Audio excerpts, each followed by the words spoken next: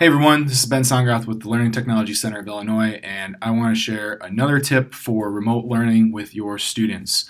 So it's March of 2020. We're in the midst of a lot of conversation about e-learning and remote learning, and one of the ways that we want to help you guys is show you how you can take PDFs and make them an e-learning experience for your students. So the tool to do that is going to be Kami. Right now, Kami is offering free support for schools that are affected by the coronavirus and school closures due to it. So that's what I'm going to show you, some of the premium features that you can leverage to help make the remote learning experience possible for your students. So as you can see, I have a PDF up that I would have used with my AP US History class. I actually did use this with my AP US History classes. And we're talking about enlarging the nation state. And in this PDF, I would have printed it out, handed it out to them, and then they would have to fill in each one of these columns. And then at the end, fill out the map that shows where that territory was. Well, this is something that if I could hand it out, it would be fine, but then I'd have to collect it and it would be kind of a mess. So with Kami, what I can do is, as a teacher, I'm going to use Kami's feature to integrate with Google Classroom to explain this in a little bit more detail to them. So what I'm going to look at is the comment feature over here, and then scroll down, you can see you can add text comments, voice comments, video comments, and screen capture comments. I think these are all super powerful for this. So the first thing I'm going to do is explain this in further detail to my students by using the screen capture commenting tool. So I will go ahead and you also have to have the Kami Chrome extension for this in order to do the screen capture. It's screen capture by Kami and the Kami Chrome extension as well. So I've got the screen capture tool here. So what I'll do is just show you really quickly how it works. So I click to add a comment, I share my screen, and then over on the right hand side I get a box that pops up. Now that's recording me right away, so I can say, okay kids, today here's your PDF activity that you're going to work through. We're talking about enlarging the nation state. When you get to this spec section here, you're going to look at the original, the territory, then you're going to use the text tool on this side to type in the date acquired, the previous owner, and then the circumstances of acquisition. This is great because they can change the font size, and you will get more information out of them when they're typing because they're able to shrink it and make it fit inside of the PDF.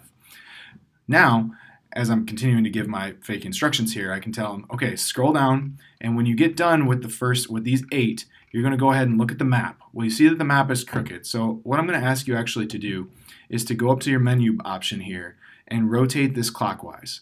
This is going to rotate the PDF for them, which is super cool.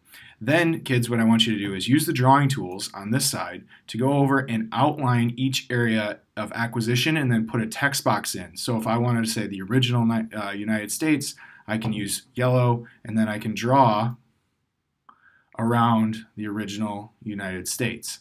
So that's really cool because I can explain to them, they can see what I'm doing, and then now I'm just going to go up and ahead and select that and delete it so it's off of there. And then I can tell them, okay, when you go back to the top, just rotate this counterclockwise. Scroll back up, turn off my recording. And what's neat is that screen capture then sits over here in this comment area, and you can enlarge it and watch that video back. And then over on the right hand side I get a box. So your students can watch you explain the activity to them, and then you can have them see exactly what you want them to do without being in the room with them. So when this is done, we want to make sure it's saved. It'll save automatically. You can double check it, click save. You can see what folder it goes into in your Google Drive, all of that good stuff. And then up here, we're going to go ahead and look into Google Classroom. So one of the things that we can do is we can share this out through Google Classroom. You can share it out through Google Classroom using this menu bar here with the share, but we're actually just going to go ahead and click on New Classroom, go to Create Kami Assignment. That starts to show up when you add the Kami Chrome extension. And we can say Enlarging US, go down here, add a Google Drive file. So this one was called FETC Enlarging US Text and Map Together. So I'll find the file that I want. I'm going to go ahead and make a copy for every student and assign that out. So it assigns out just like it would a normal Google Classroom assignment for your kids. And while that's going, we're going to jump into Ryder's class here. So he's one. Okay, so we're in Ryder now. He's our demo student here. He can now go into his classwork. He can see that here's his enlarging United States activity. When he clicks on this, he'll be able to click on it, click Open with Kami, and then when he opens this up, he'll be able to see over on the right hand side my video comment that now has the instructions for that particular activity. And all he'll have to do is go in, find it, and hit play as it loads. And then over on the right hand side I get a box, and he can now watch. Now that's recording me right away, so I can say, okay kids, today here me explain the assignment, which is, I think, really cool. Then he has all the capabilities of Kami at his disposal to go ahead and annotate on this PDF.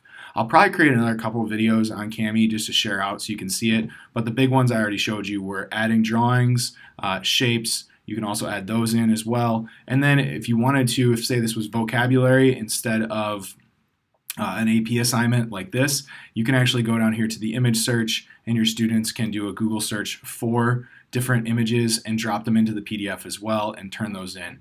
And when Ryder's finished with this, he can go up and hit the turn in button. I guess the other thing I'd like to mention is that, say Ryder is struggling as a typer, he can actually add his own audio or video comments to this. So perhaps you want the students to actually describe to you what that particular part of the worksheet was or that particular part of the PDF was using their own voice. He can click voice comment, and then he can go ahead and then insert it in and say they acquired it via the Declaration of Independence, the Revolutionary War. All right, so now that's there, and then when he hits turn in, that audio comment also gets submitted for you to review in Google Classroom. So he'll go ahead and click turn in, and then now as his teacher, I can look back here at the assignment, go to the turned in section here, and see that now I have one turned in. It's from Ryder. When I click on that, it goes into the feedback area. And one of the really cool things about Kami is that when you click the box Grade with Kami, you now get to provide feedback on that PDF using all of the Kami tools straight away in Google Classroom. So that's just a couple of really neat features that Kami offers you to be able to turn your PDFs into a remote learning experience. We'll try to crank out some more of these videos this week to kind of help you guys in this adventure. But they're timeless. This stuff works no matter if you're doing remote learning or e-learning. It's just pretty timely here in March of 2020 with what we're experiencing. So good luck, and let me know if you have any questions.